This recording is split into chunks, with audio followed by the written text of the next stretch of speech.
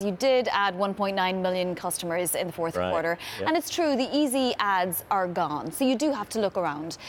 Streaming TV. It's wonderful to hear your interpretation of the 19th quarter in a row over 1 million net ads. Yeah. In 2017, we took 80% of all the postpaid phone growth in the industry. And in Q4, our postpaid phone nets were greater than the sum total of AT&T, Verizon, and Sprint. And by the way, if you look at it, we did 891 postpaid phones in Q4, and we did 2.8 million for the year, which was 80%. And we did, if you do the math, 1.9 million net additions, 5.7 million for the year. Our growth is certainly not slowing down. You're probably referring to guidance. Well, and just in general, the landscape, because it's true the Un-carrier campaign was hugely successful over the last 5 years, but now you're dependent on more fundamental things and on new strategies, such as a shift to online streaming, which you had said you wouldn't do, but you are now. Tell us a little bit more about... But be careful, a couple of things, and I really apologize for interrupting you. We have a total market share of 19%. We have 16% market share of postpaid phones, right? And so there's tremendous amounts of room to grow. On a daily basis this quarter, we are porting with Verizon 1.91 to 1. So a lot of customers coming in, 1.84 to 1 with AT&T and 1.4 with Sprint. So we're gaining customers every day. We aren't new to video, right? So we've been playing in this space. First thing we did was called Binge On, which is a way to allow free video streaming for customers.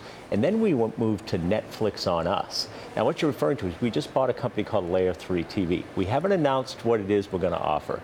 But what I'll tell you, it's something like this. Your phone, your smartphone, has never met your TV. Yet your smartphone knows everything you want to watch on social media, has all of your skinny bundles, etc., and all the intelligence. And millennials and Gen Zs, they don't want to stand in front of a big square panel and poke. So we're going to bring something that is the integration of streaming and social media and content driven by the smartphone. I'm going to introduce it to the TV. It's like an MVPD, right? It's like Dish, a Sling, or one of these. So we know vaguely what it's going to be, but will it be able to compete with AT&T and Verizon now that they've acquired, or maybe will acquire, huge content providers? Verizon and AT&T are both so confused and so distracted. I mean, think about AT&T bought DirecTV for, oh my God, billions of dollars. And the business they bought is declining, right? And so what they do is they create this DirecTV Now. Do you know how they sell it? They tell their customers, I'll sell you unlimited, but only if you take DirecTV Now in a bundle. A bundle is not something you want with something you don't want, right? Please don't get me started on Verizon. They bought AOL, right? Iconic 90s or 80s internet company. They bought Yahoo, but mainly for advertising. They created Go90, which is the biggest debacle ever. And right now they're lying to America about what 5G is. At the Super Bowl, Lowell McAdams, who I call Alexander Graham Bell McAdams, took a 5G tablet and used 28 gigahertz spectrum to make a phone call. He was staring at the tablet going, hello, can you hear me? I could hear you before.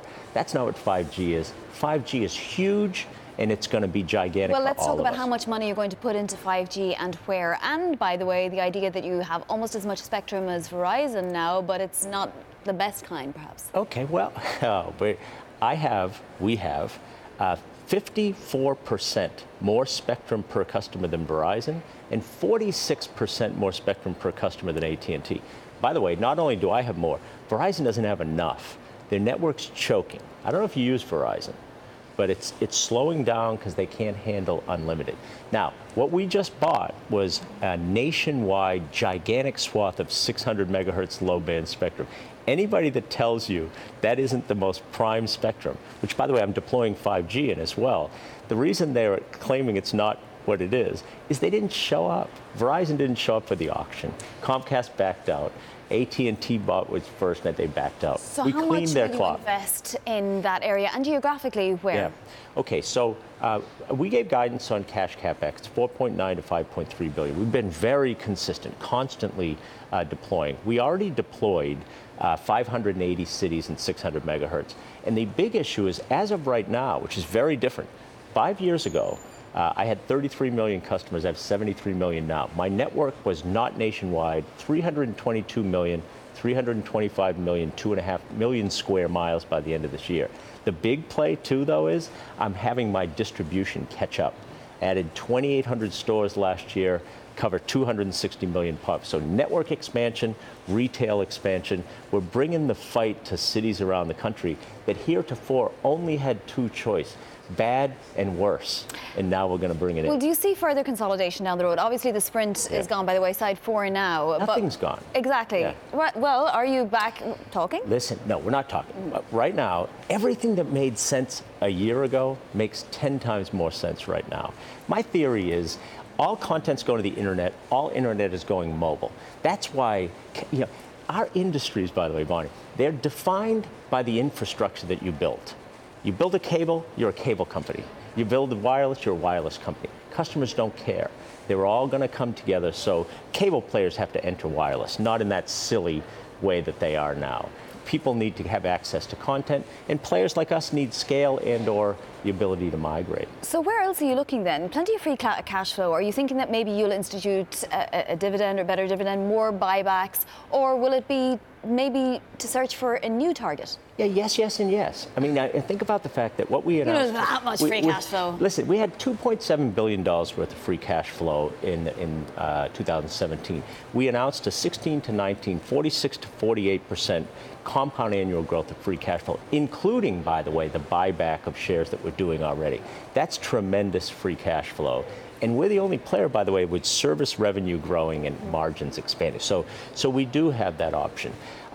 We are interested in what we're doing, which is an organic migration, but we realize that there are ways to grow scale. There are things that we can put together with T-Mobile. One of the things we have that's great is a brand that's amazing. You are not opening your jacket right now.